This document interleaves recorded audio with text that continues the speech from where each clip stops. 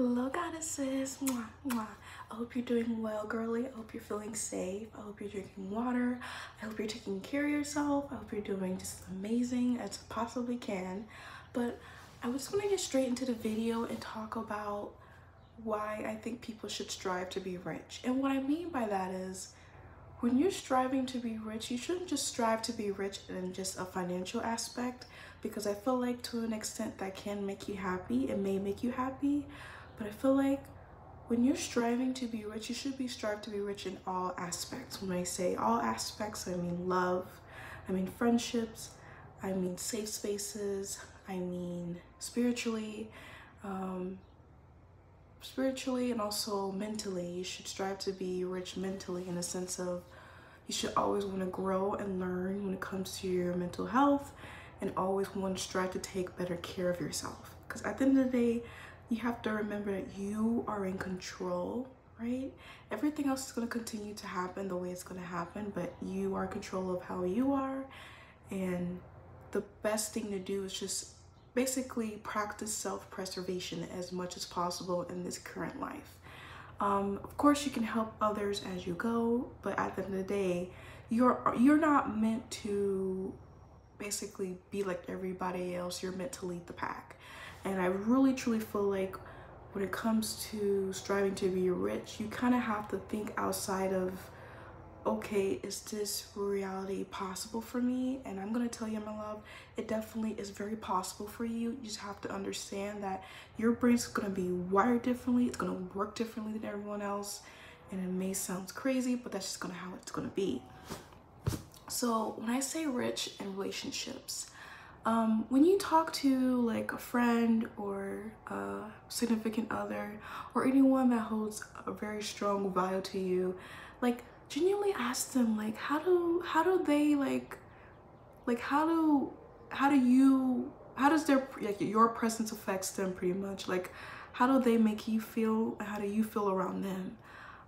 If you feel like you're being constantly drained, or you're not really feeling like the friendship is truly there, my love, you have to remember, you have the choice of just letting it go. You don't have to sit there and accept everyone's presence. And I know it's like, we do it as humans to kind of not be rude about it, but I feel like if it's not serving you as a person, you are more than welcome to let go, and you are more than welcome to change.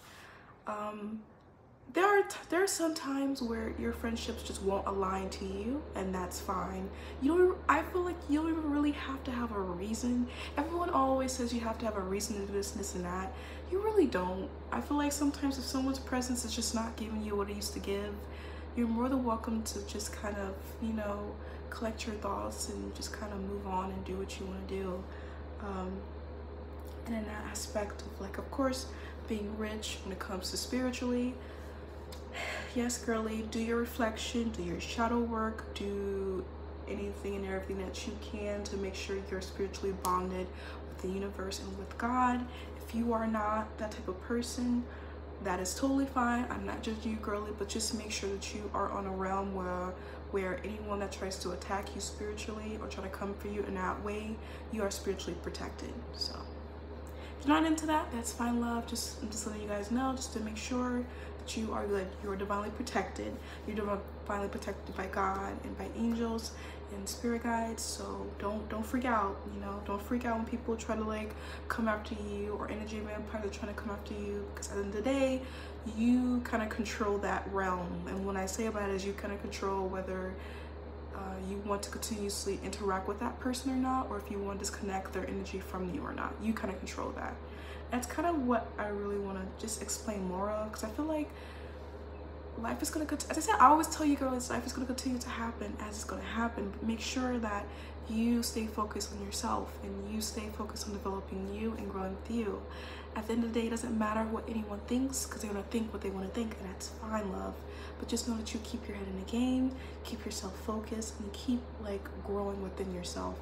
You're more than welcome to change. Stop listening to everybody else when they say you can't change, or you changing, or to be like, girl, why are you dressing that way? Why are you thinking that way? Da, da, da. Let them do that, girly. It's fine.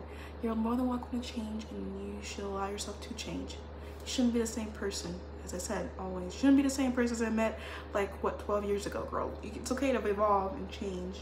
But okay, so especially growing, being spiritually rich in time. I'm just gonna say this and get this off my chest. Some people, they flourish in 9-to-5s, right? That, you know, their entire career and their work life is thriving off a 9-to-5, and it gives them enough time and space to be with their family and the security and all the safetyness of that. It just makes them feel fulfilled, and that's fine. But I feel like when it comes to having a 9-to-5, it's very, I'm not saying it's not possible, but it's very hard to be rich having a 9-to-5 because there's usually a cap. And when I say rich, I mean rich with time. Like, you can make all the money you want to a 9-to-5. It's still capped. It's not as much as you would want to make, obviously, but it's still capped. And so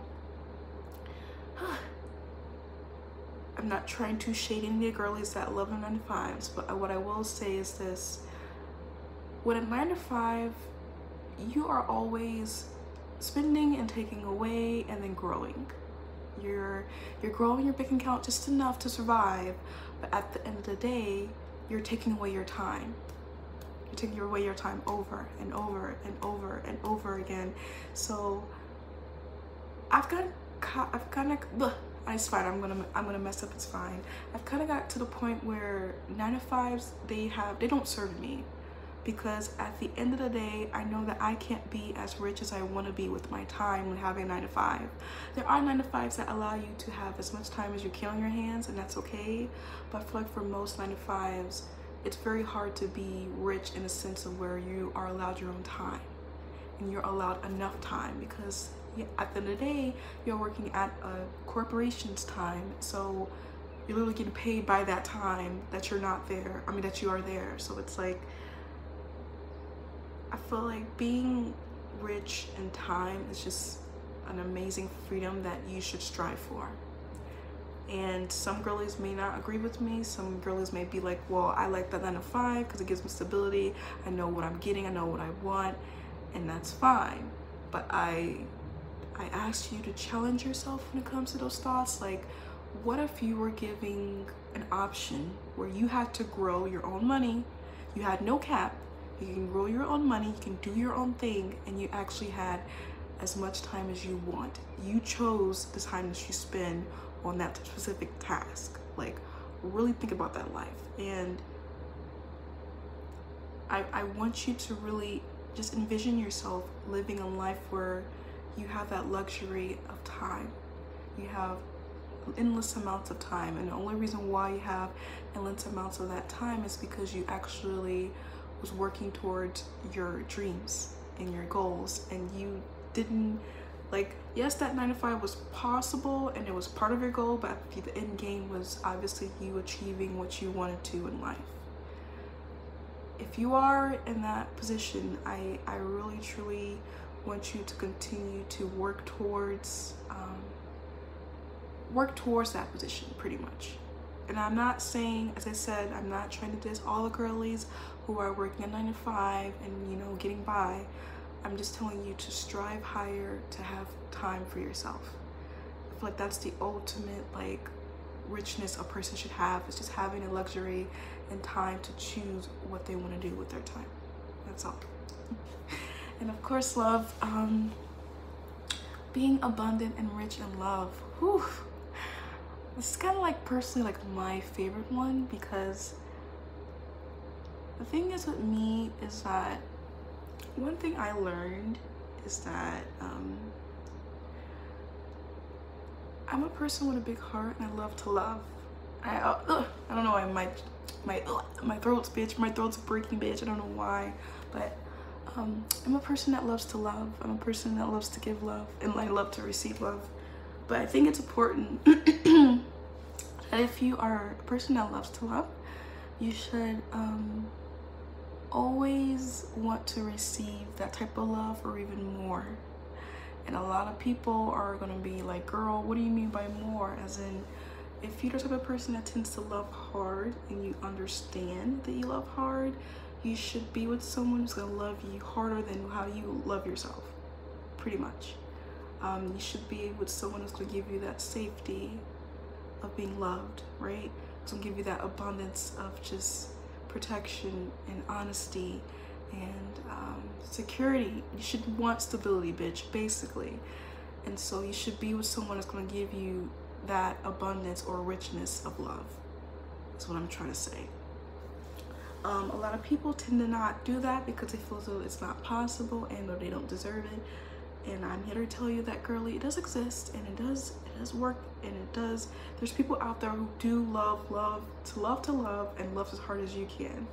You just have to really understand that you have to be picky when it comes to your partners. You just can't allow people just to have access to you just because you're nice and you're kind. Like, no, girly, you have to be very picky and choosy as to who has access to your energy and who has access to your love. You are not going to be an open book. If you are going to be an open book, it's because that person has basically deserved to see that open book inside you, if that makes any sense. So it's like being picky and choosy has really helped me kind of navigate my perspective on love, because I feel like it has definitely changed. I'm not as open as I used to be. I'm still open with my girlies because you guys are my girlies, but I'm not as open when it comes to like basically giving everybody all of me. Like, you don't need to do that. Don't do that. I recommend you don't do that, because a lot of times people can't really accept that, or they don't understand that type of vibe, and so they won't really reciprocate that, or they get too comfortable and they know that they can't reciprocate that, so they would just rather just, you know, receive all the love that you can give, but then you don't receive nothing back because they already know that they can't give you back. And they won't tell you that because, I mean, it's very hard to tell a person, hey, I can't really give you what you want, you know? Because sometimes people, they have a hard time communicating their needs and wants, and that's okay. It is what it is. The only thing that we can do is take that L, learn from it, and just keep going, sis, you know, until we find a partner that really loves us and truly values us. But in regards to that, love, as I said, this is kind of like my overall Too Long Didn't Read version. You should just be more, when it comes to richness, you should thrive for being fulfilled in love, happiness, partnerships, pretty much in time. Everything else besides just money, it's like, it's okay to have money, it's okay to have that, but to be truly fulfilled in life, you really have to be rich in those things. So in regards to that, my love, I hope you enjoyed this video. Please, please, please don't forget to like and subscribe, girlies. I see y'all be watching my videos, but I don't really say nothing. Like, it's okay to subscribe. It's okay to subscribe, but if you don't want to, it's fine, okay? I'm fine with that too. But in regards, I shall see you in my next video, my love. Bye.